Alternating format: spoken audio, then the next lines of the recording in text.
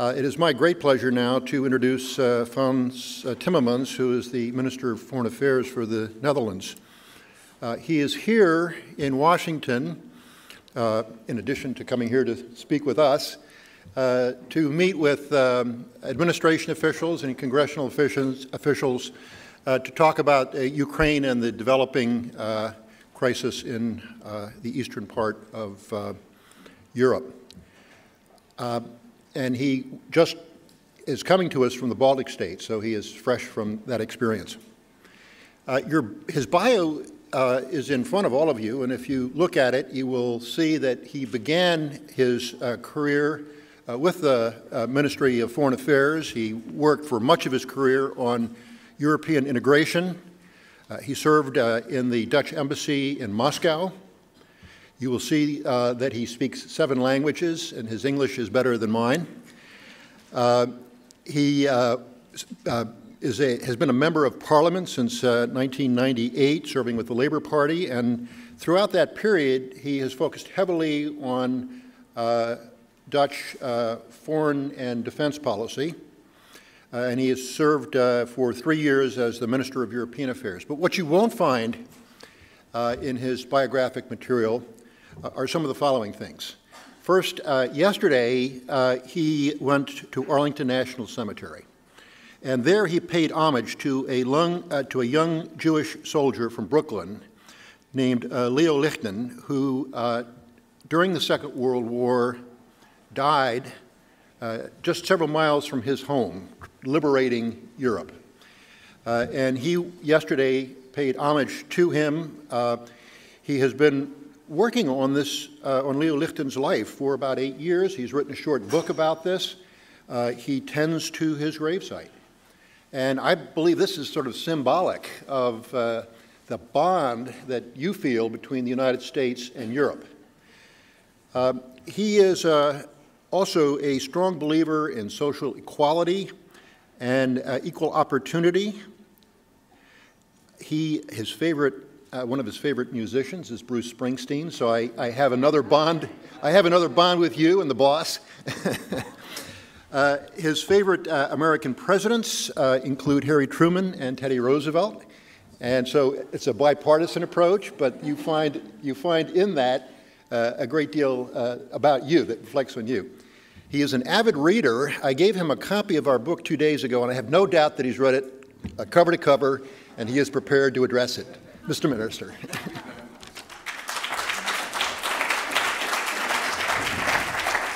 Thank you very much for this introduction, which is way too kind, I have to say. And thank you to the Center for Strategic and International Studies for having me here today. And I'm looking forward to talking to you about current issues, about the pivot to Asia, about what binds us, the European Union, the Netherlands, and the United States. And after being here, I'll leave for Ottawa, but the ambassador has agreed to briefly take me to the wall, the Vietnam War Memorial.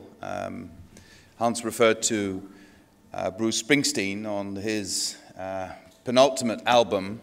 There is this wonderful song called The Wall about one of his friends or somebody he admired from New Jersey who was drafted into the army or into the Marines and was killed in Vietnam, and whose name is on the wall. And I think this song that sort of expresses Bruce Springsteen's feelings of guilt that he was not drafted and his friend was, I think symbolizes sometimes also our attitude towards violent conflict, towards the need to be involved or disengage. And I think this is important to reflect upon this, because we are faced with a huge challenge in this day and age, because I believe we need to convince our sovereigns, our people, our electorates,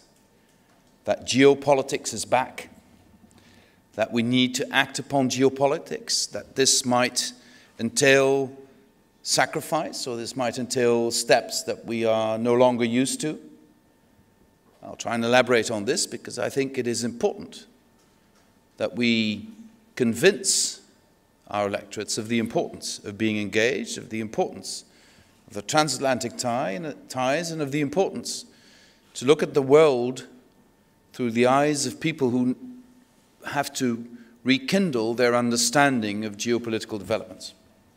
The first time I went to Moscow after having left as a diplomat was as an official with the European Commission. The then Commissioner for Foreign Relations was a Dutchman, Hans van den Broek, and he went to Moscow to visit President Yeltsin. And we were received by President Yeltsin and his then Foreign Minister Kozyrev, whom I had known when I was still stationed in Moscow. And President Yeltsin turned to Kozyrev and asked him, "Who is this man?" And Kozyrev said, "That is a European commissioner." Well, commissioner sounds familiar to a Russian, but doesn't necessarily have the same meaning. So President Yeltsin was intrigued. And then he said, "A commissioner of what?" And Kozyrev said, "Well, of the European communities." And then the president said, "Of what?" "The European Union, Mr. President." And he said, "Andriosha, tell me, are we members of the European Union?" Just to tell you how confused relations on the European continent were during those years, how confused a country like Russia was in trying to determine its position in this new state of play on this continent, how confused all of us have been for many years on this issue, how confused even a great thinker like Professor Francis Fukuyama was when he announced the end of history. Boy, was he off the mark. But we did see in Europe an end of something, and I think we need to be brutally honest about this. We forgot in Europe to look at our continent and our surroundings in geopolitical terms. We thought that in these new relations, old ghosts would belong to the past and would not return. We thought that power relations would become less important and that economic relations would dictate the way the continent would be run. We thought that, and this was perhaps the biggest mistake, that all countries on the European continent were in a phase of transition into becoming like us, including Russia. And I think this is something we need to focus on. Russia is indeed changing constantly, but it's not in the same sort of transition as Poland or the Czech Republic or Slovakia or Hungary or other countries have been. And it took us a long time to see this and to accept and also analyze the full consequences of the situation. I believe that today we do see the consequences of this and we're waking up to it, but we have not invested in public support for the need to react to those developments. Thank you for the support. In Asia, in our relationship with Asia, I would like to start by referring to Bob Kaplan's excellent book, Monsoon, where he raises a number of issues I think are very important for our analysis of the situation. By the way, I fundamentally disagree with Bob Kaplan when he says that Europe is a thing of the past and should be simply ignored. And I'll come to that later on, but I think he's got a number of strong points. For instance, when he says, if there is a confrontation with Asia, it's not going to be on ideology, and that is an important thing to keep in mind when we devise our policies. Secondly, he also says that China will be a reluctant power in terms of geopolitics, because China will want to concentrate on its internal development and will be hesitant when drawn into international affairs, with the exception of those affairs relating to the immediate surroundings of China. I think this is a very important point to keep in mind, and I would fully agree with Bob Kaplan on this. Thirdly, and there I think we start to disagree, he points to trade routes and trade routes determining geopolitical developments. I think there is a new element that has come into play and that will be consistently more important in the future, and that is energy patterns. Energy patterns are quickly changing because of shale gas discovery, because of continued discovery of new sources of especially natural gas worldwide, but also because, obviously, of the crisis in Europe between Russia and the rest of Europe. And I think we would be greatly helped if we were to look at the relations between the transatlantic world and the rest of the world, if we would look at that through the prism of developing energy patterns, of developing energy interdependence, or changing energy patterns. I think this is a work that needs to be done in the next couple of years, and we as a pivotal country in energy, in the energy field, are certainly going to try and develop some thoughts on that. Fourth element, which I think is important before we go into the conclusions that we could draw from this, are demographic patterns. We tend to underestimate the influence of demographic changes worldwide. I think if you look at a country like Russia and you look at its demographic challenges, boy, are they challenged. 1 million less people every year, and very low rate of birth, and surrounded by countries where the rates are very much higher. The implications for that, I think, fundamental, and also have everything to do with the relationship with Asia. Where does this leave Europe, and where does this leave the United States and our transatlantic bond?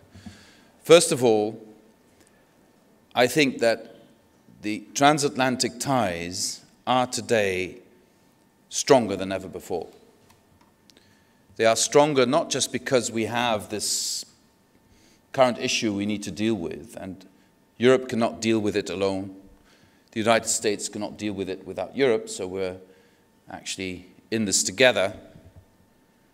But also because I believe that changing patterns, a more equal world that is now emerging, we have underestimated the element of geopolitics in that new world that is now coming about. And those of us with experience in geopolitics are probably better placed than those in the world like China, who are actually very reluctant to become involved in geopolitics. So I think this is an asset we should develop, we should be aware of, and we should use jointly. The weakness we face is not a weakness from outside, it's a weakness from inside.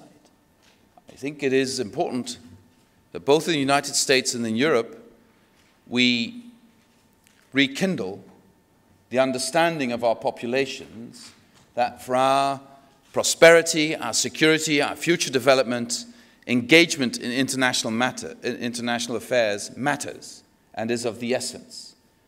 I think that this feeling has been lost for several reasons, and I'll be brutally honest about this.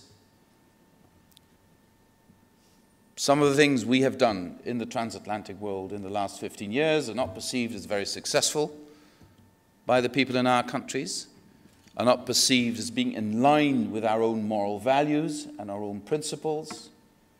If you look at situations like Iraq, or you can look at Abu Ghraib or Guantanamo Bay, or you can look at the failure of providing immediate solutions in Libya by the Europeans, or you can look at the failure to actually be effective in acting in Egypt or in Syria. You know, there's a strong feeling that, first of all, do we respect our own values when we act externally? Do we respect our own values in our relations transatlantically?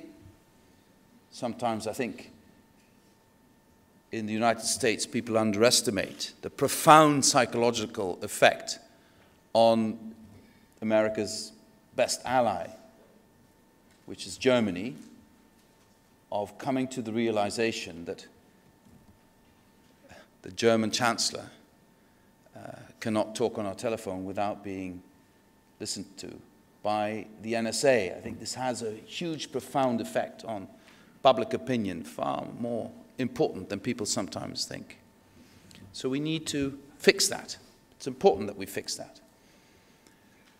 Support of our public will have to come by showing that what we do is in line with our values and that we will not act if we breach our fundamental values. If we want to be believed, we need to practice what we preach, otherwise we will not be believed. You should have seen the public reaction recently when John Kerry said, and I fully agreed with him, when he said it is unacceptable to invade a foreign country and take away part of that country. For many Europeans, I have to be honest about this, the reaction was, well, what has the United States been doing in Iraq? They can't see the differences. So in that sense, I think being brutally honest about having to stick to your own values if you want to convince your own public that these values matter when you act internationally is of the essence. And sometimes, you know, like the Obama administration, is to no fault of the Obama administration, is left with a legacy of a previous administration and is confronted with that legacy by its own population and by its international partners. And we all have to face, in democracies, this reality. So my first point here is our values are of the essence, and abiding by our values is essential to be able to formulate a geopolitical stance that will be supported also in the long run. That's my first point. My second point is people will support us if they understand why. And the why hasn't been part of public debate and education and the media in the last, less and less in the last 25 years because of the end of the European divide. And I believe that we live in a day and age where foreign policy can no longer be based on the trust me attitude of politicians. I know you don't understand it, dear public, but trust me, I know what I'm doing, support me. That doesn't work anymore. That used to be the way foreign policy worked. Let's be honest about this. But it doesn't work anymore. So we need to go to a show me situation where we can show to the public that what we do is based on our values, it is in our interest, and it is, third point, effective. So when we formulate our action, geopolitical action, on a transatlantic basis, it has to be in conformity with our values. People need to understand why it is in our interest. And thirdly, it has to matter. It has to be effective. It has to be effective. I think this is a great approach of our transatlantic bond in tackling global issues. Ukraine today, certain issues perhaps in Asia or Africa tomorrow, certain relations with our partners worldwide. In the case of Asia, this means that especially Europe needs to step up to the plate and not just see Asian relations as economic relations. We have neglected the geopolitical side of our relationship with Asia. We all fly to China on a daily basis to do business, and then we fly to Japan and to Korea and other places. We don't talk enough with our Japanese friends or Korean friends or Chinese friends about the challenges they face in their bilateral or trilateral relationship. We leave that entirely to the United States. I think that is highly unfair and is not sustainable in the long run, given the economic ties between these countries and Europe. Europe needs to take more responsibility also in trying to create more stability and less tension in Southeast Asia by being engaged and not just leaving that up to the United States. The engagement can start by being supportive of the United States, but at some stage this role needs to be complemented by a role that Europe needs to devise on its own.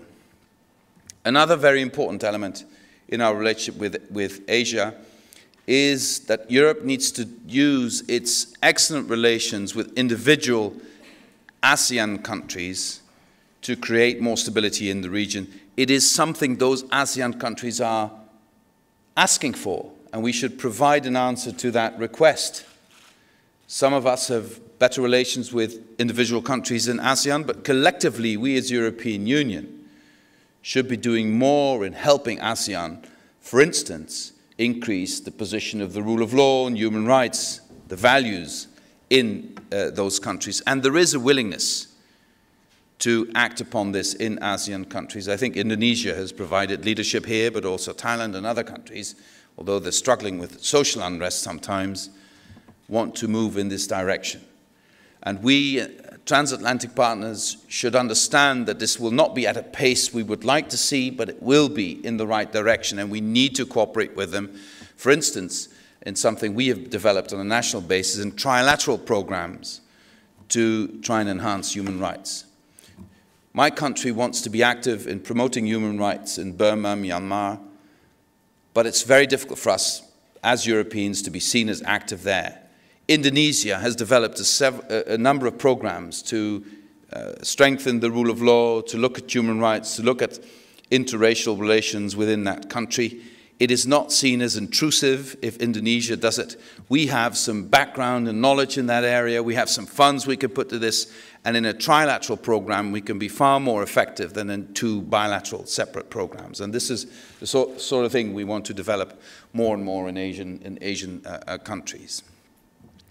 Now, I hope you will forgive me that I want to turn back to challenges we have on the European continent. I think it is of the essence that we do not react with tactics to tactics.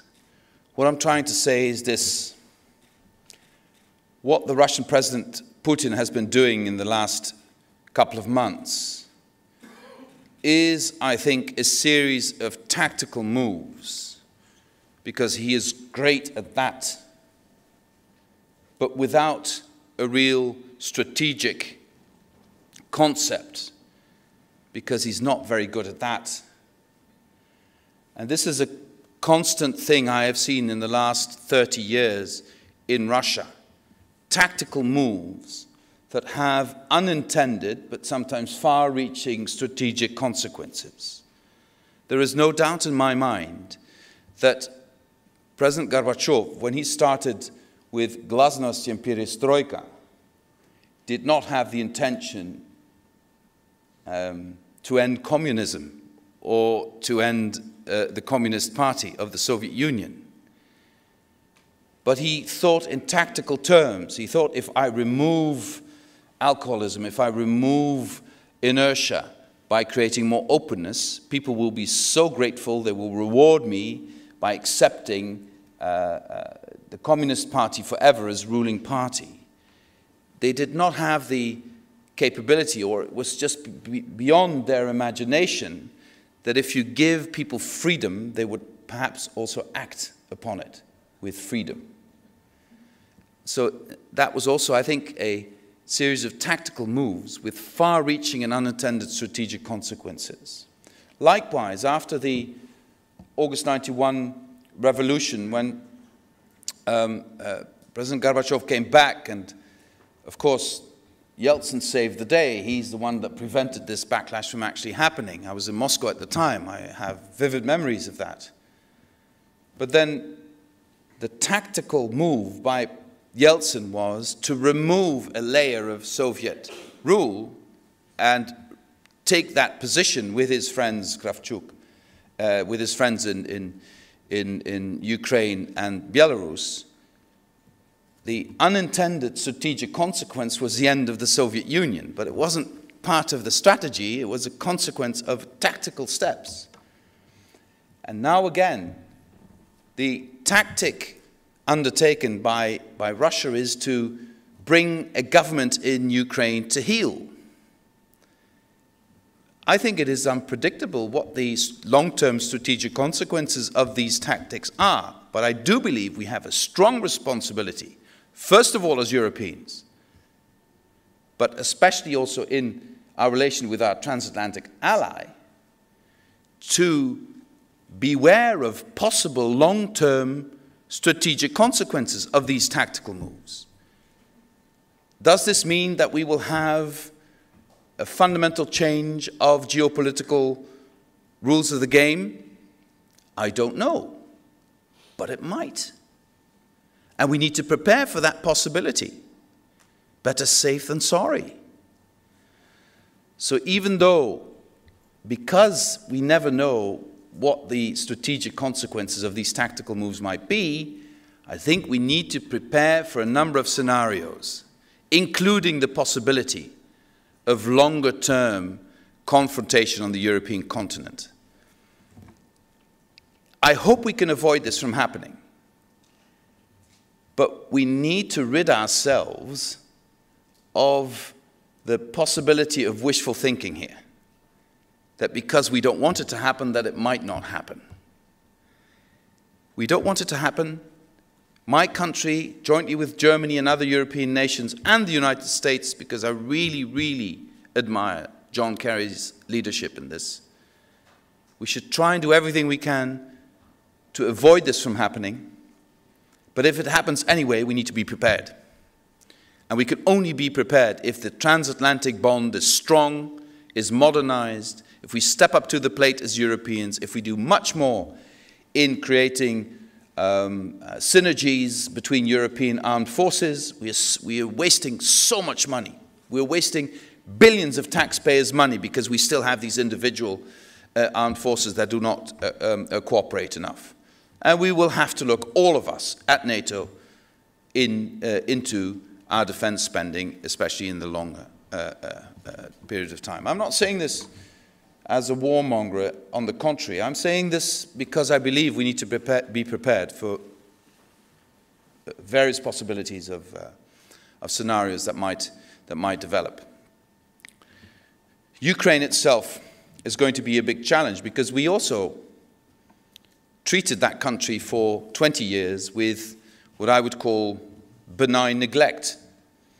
I think the United States, if I'm not mistaken, invested at least $5 billion in that country, and the European Union collectively probably even more than that. But we were never very strict with them in terms of their development of the rule of law, in terms of the way they treated the political class, etc., etc. And President Putin is able to stir up unrest in Ukraine. The Ukrainian government is unable to steer everyone in their armed forces and police forces in Ukraine because the political class in Ukraine has been discredited completely in the eyes of the Ukrainian population because their action was primarily geared at lining their pockets at the expense of the Ukrainian people instead of using the best forces they have to create prosperity for a country that could be so much more prosperous than it is today. So also here, we need to increase our efforts collectively in creating fundamental rules of a rule of law-based state, respect for human rights, etc., democracy. Everything we have done in Central and Eastern European countries over the last 25 years extremely successfully needs to be applied also, I think, to Ukraine if we are to create stability in that country in the long run. Let me finish on this. We have taken each other for granted for too long, the Americans and the Europeans. We will be able to set the course for the future of this world if we stick together. It is very simple. If we are able to see TTIP for what it is, not a free trade agreement. TTIP is a geostrategic agreement. It is a political agreement. It should not be left up to people who know everything about the way you kill chickens. It should be something our political leaders should take up and decide upon soon.